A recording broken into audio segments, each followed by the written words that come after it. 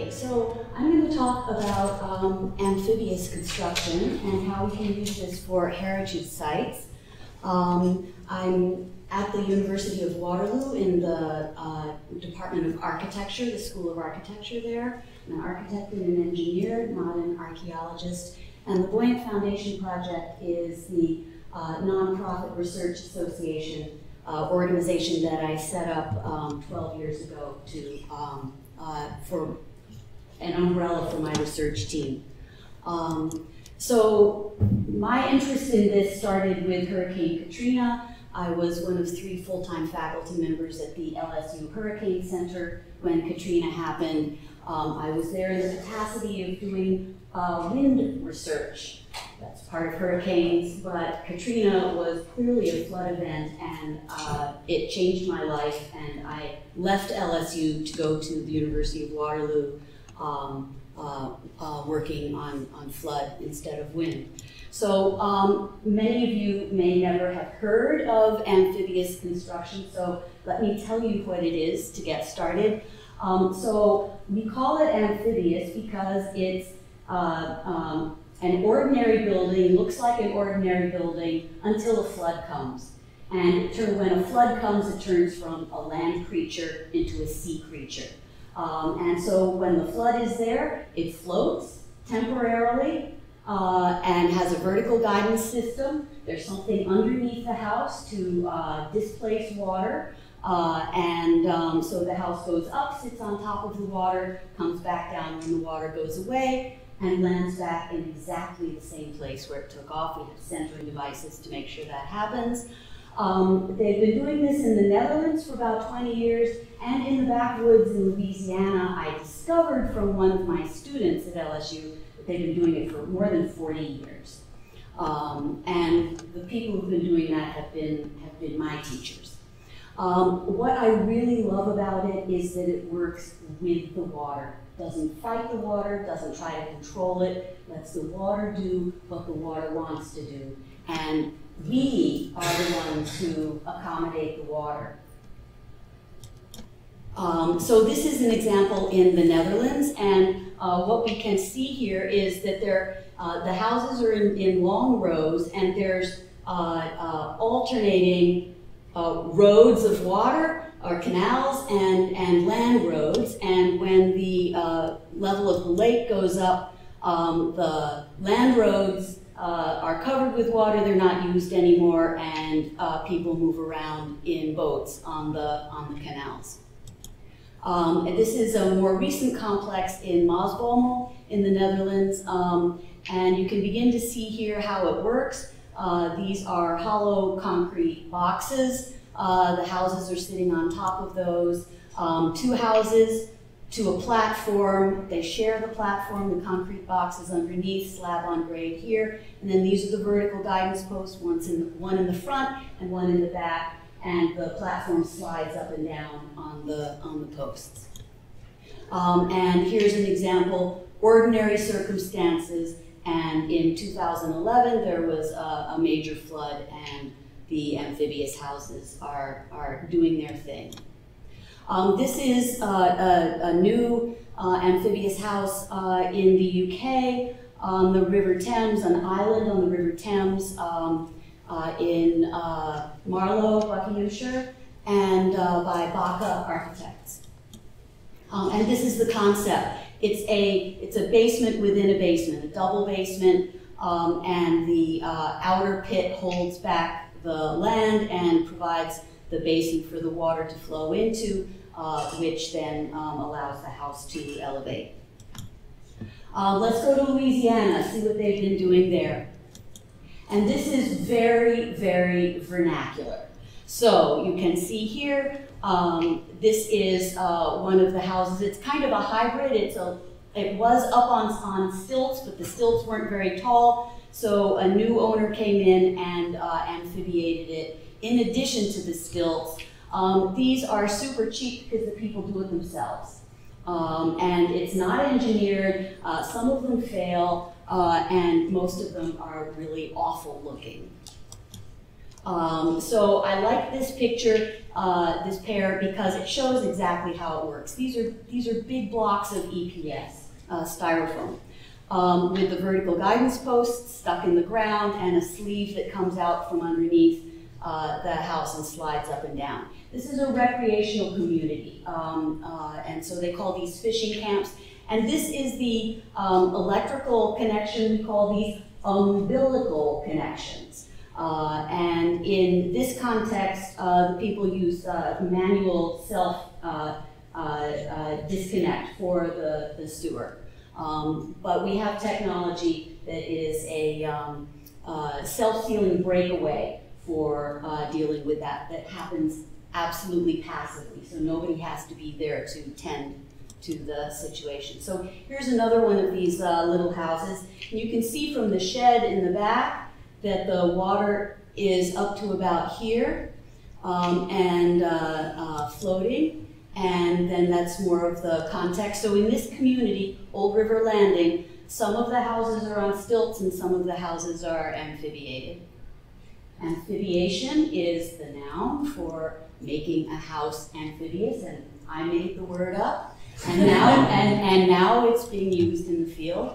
Oh, and I don't want to do that. Okay, so what happens, though, when your flood is deeper than you anticipated? So the base flood elevation, defined by the Federal Emergency Management Agency, FEMA, in the U.S., defines base flood elevation is the height above the ground that the lowest part of the first floor structure is. So the lowest part of the first floor structure is about here, and the base flood elevation in this area was 11 feet, 3.5 meters, and they had a 5-meter flood. And so this is what happened. Here's another one. This was also 2011, the same year as the big flood in Masbommel. And here is an amphibious house on the left, and the neighbor on stilts with floodwater in the house up to this level. I came back a couple of years later to look at this pair of houses again, and what did I find? They had followed the example of their resilient neighbor. And so I like this example. It shows very dramatically. That's the 5-meter flood there. And this really is god-awful ugly, but it works. It went up, stayed on top of the water, came back down. And we can do something about the aesthetics. So that's not a terrible impediment. So there are there are dozens of these houses there. Some look like this. Here's one that's floating. And I'm going to tell you a little bit more about Buddy Blaylock's house. Most of these, the houses are occupied seasonally or on weekends for fishing trips. But Buddy is one of the few full-time residents, and he built this house in 1982, I believe. He'd been living in the vicinity for 10 years before that, and decided to build his house and live there permanently. And so this was 2011, and the house is floating. And take a look at the camp next door, because that's our meter stick. It tells us how high we're floating. So normally it's up that high. And in the flood, you can see now that the water is up to about here. And Buddy's house just takes it in stride.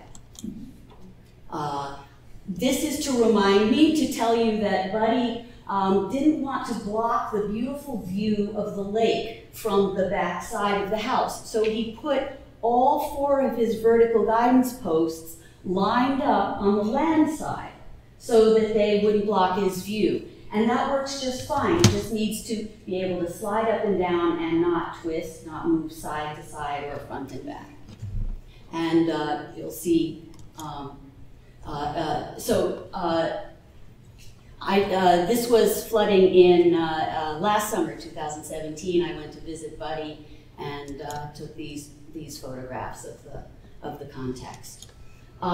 Okay, so with this background, I formed the Buoyant Foundation Project, and what is different about what I do than some of these other things? Well, I work only on retrofit, mostly because the reason I started this was out of a desire to address the issue of people in established communities and indigenous people being told by FEMA that they had to move, that it was no longer safe for them to continue to live in their communities because of occasional flooding, rare but catastrophic flooding. Well, if we could deal with the consequences of that, then the people wouldn't have to move, because the rest of the time, it's a really lovely place to live. And the people have some, for the Native Americans, they've been there for hundreds of years. The settlers have still been there for a couple of hundred years and generations, and are very, very, very tied to the place. I work on retrofits for the improve the resilience of existing communities. So what do we do? I basically follow the example of used in Old River Landing, add buoyancy blocks, vertical guidance posts, and then a structural subframe to tie everything together. So these are not a one-size-fits-all solution. There are particular types of houses that it's appropriate for, and others that it's not. So it has many advantages. I'm not going to go through this, but they're pretty obvious. It's good for the elderly and disabled because you don't have to go up and down all those steps. Takes soil subsidence and rising sea level in stride because it can just keep going up. And if you need to extend the poles, that's not a difficult thing to do. Whereas extending your stilts is really an issue. And it's really inexpensive. It's easy to do, people do it themselves. So, okay, so at LSU, before I went to Waterloo, I built a prototype with my students and we tested it and tilted it with sandbags to demonstrate the buoyant stability, and it worked beautifully. And then FEMA found out about it and wrote LSU a letter, and LSU tore it down, and I was on my way to Waterloo anyway. But I continued to work with the principals and applied them to a house in New Orleans. And this is not a photograph. This is a lovely render that my architecture students do. They're very good at this kind of thing. So here's an animation that shows the assembly process. So I typically develop this for the Louisiana shotgun house, which is this long, skinny sort of railroad car type of house. So we jack it up a little bit, put the structural subframe underneath it, add the buoyancy blocks. The screen around it is to keep waterborne debris from settling underneath. And for the aesthetic issues, it has a telescopic vertical guidance post. So it's a sleeve within a sleeve, like the old-fashioned car antenna. And as the house goes up, it pulls the, what did I do? Sorry, let's advance my cursor. Okay. Let's take it to the next slide, yeah? Yeah, thank you. Okay, so that's just labeling of the parts. So the conclusion, why fight with the floodwater when you can simply float on it? So Louisiana is in a lot of difficulty. The red shows the expected land loss over the next 50 years. Louisiana currently loses land at the rate of a football field of area every 45 minutes. So it's a bad situation. So I looked at one of the houses in New Orleans. New Orleans is here, Baton Rouge is over here somewhere. And so looking at Leeville, which used to be have quite a bit of land around it, and now it looks like this. So the dark is the water, and what's gray is what's left of the land. And so this is a little house, and we looked at the house and figured out a system for amphibiating the house. Very simple, and that's the exploded axonometric drawing on the right. Looking at Princeville in North Carolina, hit very badly by Hurricane Floyd in 1999, and then in 2016 hit again very badly by Hurricane Matthew. And Princeville is a critically important cultural heritage site because it was the very first town incorporated by freed slaves after the emancipation, after the Civil War. And so after the second flood, after Matthew, FEMA's solution is to move the community. Well, people don't, we know what happens when that happens. So this was Hurricane Floyd, that's Floyd, and this is the building that I'm most interested in amphibiating in Princeville. It's the Primitive Baptist Church, built in 1896. And so that's my photograph. This is the interior after being gutted. And here's an animation that shows what would happen if it were not amphibiated, damage up to that level. And then what do we need to do? Well, the crawl space under this isn't enough, so we need to raise the wall a little bit and then drop in the buoyancy elements. Those are prefabricated dock floats. Put in the vertical guidance posts inside in the corners and the framing, and put everything back together. Now add water and there's no problems. I'm going to skip this. This is the Heritage Museum. It used to be a school, another building that I would be interested in amphibiating in Princeville. But so this is the one that has the vertical guidance posts in the back, the facade work that nobody sees, borrowing from Buddy Blaylock's solution in Old River Landing. Yeah. So the Farnsworth House in Plano, Illinois, a monument of modern architecture from the early 50s. Ludwig Mies van der Rohe is the architect. It's in a floodplain. This was happening too frequently, and the floods were getting higher. And so they've been having a lot of difficulty, and so we came up with a scheme for amphibiating the Farnsworth House. The key element of the Farnsworth is that it's already raised above the ground, and you can see through underneath. So you have to maintain that clear space underneath. So we're putting the buoyancy elements in a pit underneath that's hidden by a ground-like surface. And we bring the house back down and add water.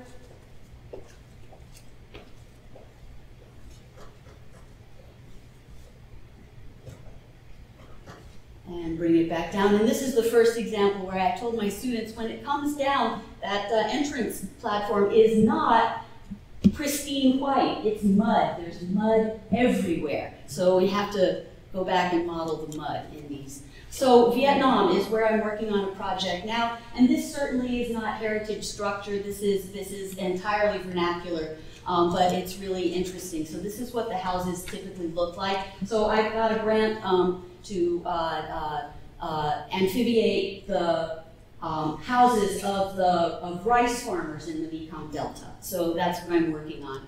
And this is what the houses typically look like. The front is on the edge of the road. The roads are the dikes along the canals, and then the back of the house is on stilts. This is a typical house. This is the one that we built in the rice field so that it would be low down, so that we knew that it would flood, and so that we'd be able to have get data, because most of the houses are elevated enough that they flood occasionally, but we need to have proof of concept. So we're floating it with recycled jugs, and this is completed with the sleeves made out of rope. This 3 doors down, the Now is the owner of the first house. This is his younger brother, Lack, and Lack asked us if we would move his house into the edge of the rice field and amphibiate it, because they're going to improve the road and make all of the houses move off the road. So we agreed to do that. That's Lack's house completed. And lo and behold, 2.5 weeks ago, the flooding came early, and I started getting these photographs from my Vietnamese partners. And these houses are floating. now. That's Lack's house. And that's a house nearby that's not amphibiated. So this is what's happening in Vietnam now.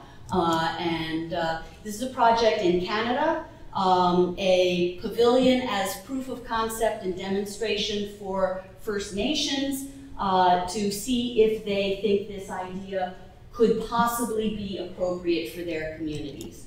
And so we built this superstructure in the courtyard behind the School of Architecture in April in modular pieces, so we can take it apart and we'll move that to the main campus to a pond on the Waterloo campus, and we're set to build and do that installation in the beginning of October, in 3 weeks.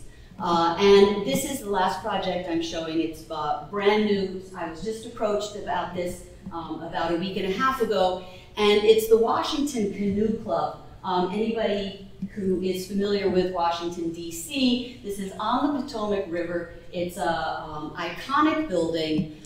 It's very large, but it is doable, I believe. I've been assessing it. So here's the site plan. This is Washington, D.C. It's right here on the Potomac River there, and in an early site plan, there it is with the canal behind and the Potomac River there. So good access to the river for canoes, a floor plan, and this is what's important, going underneath and seeing that the original structure is intact and it's been shored up with steel in a way that is conducive to this sort of retrofit. In all its glory, I want to tell you that we've had 2 international conferences on amphibious architecture, design, and engineering. The first one was in Bangkok in 2015. The second one I hosted at the University of Waterloo last summer. And the third one will be next summer at the BRE, Building Research Establishment in Watford, UK, just outside of London. And again, it'll be at the end of June in 2019. And we're going to hold IKE 2021 in Vietnam. And these are my sponsors, and thank you very much.